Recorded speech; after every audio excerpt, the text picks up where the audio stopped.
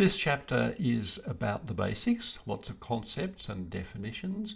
Of course, it would be crazy to confront them all in one hit like this, but already some of these you'll be a little familiar with: statistical inference, sample, estimation, open science.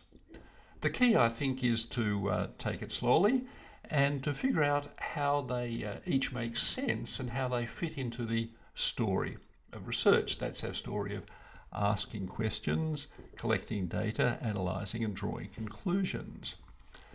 There are goodies, glossary at the back of the book, and these goodies at the online website to help. Have you made this website a favourite or bookmark?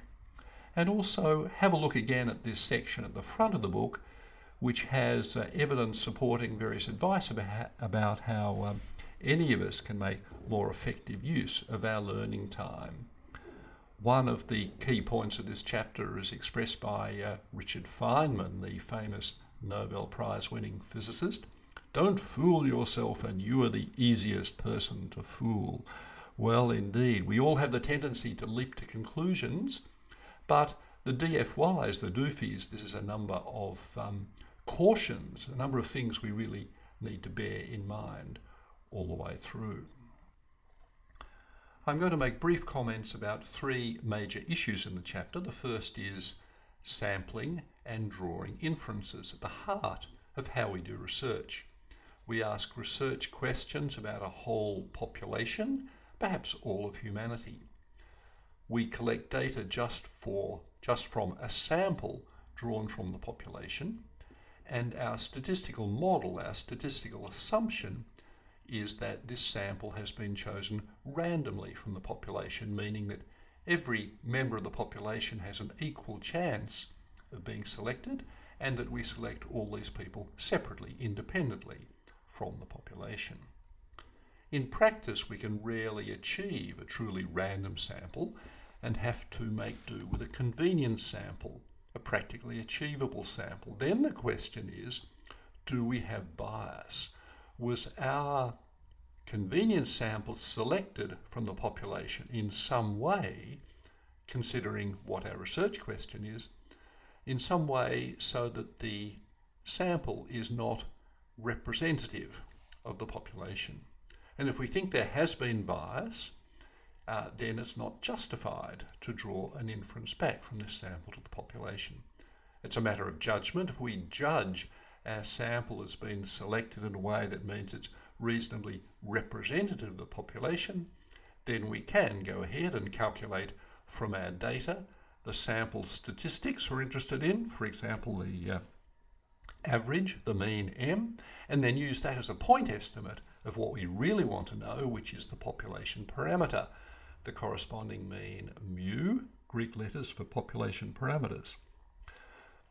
So we know about the sample and the sample statistic, but we don't really care about them except to the extent they tell us about what we really want to know about, the population. The second major issue is measurement. We use numbers to represent things we're really interested in. So a 3 and a 6 might represent different levels of anxiety or different amounts of time to complete some task. Whenever we see a number, a data point, we need to bring to mind what does it really represent. And it's the anxiety or the time that we're really interested in, not just this number. We identify 4 levels of measurement here. The lowest is nominal or categorical measurement, which makes use only of the identity of the numbers, whether they're the same or different, not their sizes or even orders. So if we have 3 sports shirts in the laundry, say 2 with a number 3 and 1 with a number 6, then we can say those 2 shirts belong to Mary and this one belongs to Susan. It doesn't make sense to average these numbers or even say that the shirt with a 6 is bigger or better or newer or more costly than the one with 3. At the other end of the measurement scale, ratio measure, then we do make use of the full range of characteristics of these numbers. So if we have 6 cherries on the cake and 3 cherries on that other cake, then we can say, well, we've got more cherries on this cake. In fact, we have twice as many cherries here as we do on that other cake. And it makes sense to average them or give a ratio, whereas with the shirts, the numbers on the shirts, it certainly didn't. In practice, most often we're debating, do we have ordinal or interval level of measurement, ordinal or interval scaling? And this is the example I use of a Likert or Likert item, where we ask people to express their strength of agreement or disagreement on some question, some statement. Clearly we have ordinal scaling because, just by definition of these terms, a 6 means stronger agreement than a 5 does. But interval scaling needs more. It needs distance. It needs the assumption that the interval from 4 to 5 is equivalent to, the same as, the interval from 5 to 6. So the amount of difference in agreement from neutral to agree is in some sense equivalent to the difference from agree to strongly agree. That's hard to think about, isn't it? In fact, it's probably a question which there can't be an absolutely certain right or wrong answer. We just need to be conscious that if we're going to add up or calculate an average of scores like this, then we necessarily are assuming that these equal intervals apply to the scale that we're using. In other words, we can manipulate the numbers here, but we need to think about what's happening to the concepts underlying those numbers. And that's the key question for measurement. The third major topic is selection, and the way selection can mislead. Our open science slogan is, we need the full story. And there are 3 ways I mentioned where selection can mislead.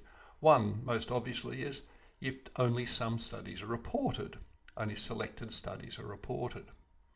Second is if for a study that is reported, we have only selected information about it. And third, the focus here is, how is the data analysis set up? Was just some of the data analysed, just some particular comparisons, for example, focused on, and when and how were they selected? So my example is, let's suppose we've introduced some educational innovation and we've measured the improvement in 10 different subject areas across the school curriculum. Of course, there'll be fluctuations between them, variation between them, and we noticed that history showed a particularly marked improvement. Now, it could just be that some one of these must be highest, and it happened to be history. But had we in advance planned this focus on history, had there been some reason for predicting that history would have done particularly well, then I'll be rather more impressed if you say, look, this prediction was confirmed and history came out on top. A planned analysis, committed to in advance, yes, let's focus on history, gives us our main conclusion and we can be reasonably confident about that. Contrast that with exploration, where we simply just follow our nose and choose anything that looks particularly interesting. Oh, there's quite a low one. Oh, here's a reasonably high one. And the danger here is that we may just be cherry picking. We may just be looking at, seeking out the things that look most interesting, whereas really they're just random fluctuations.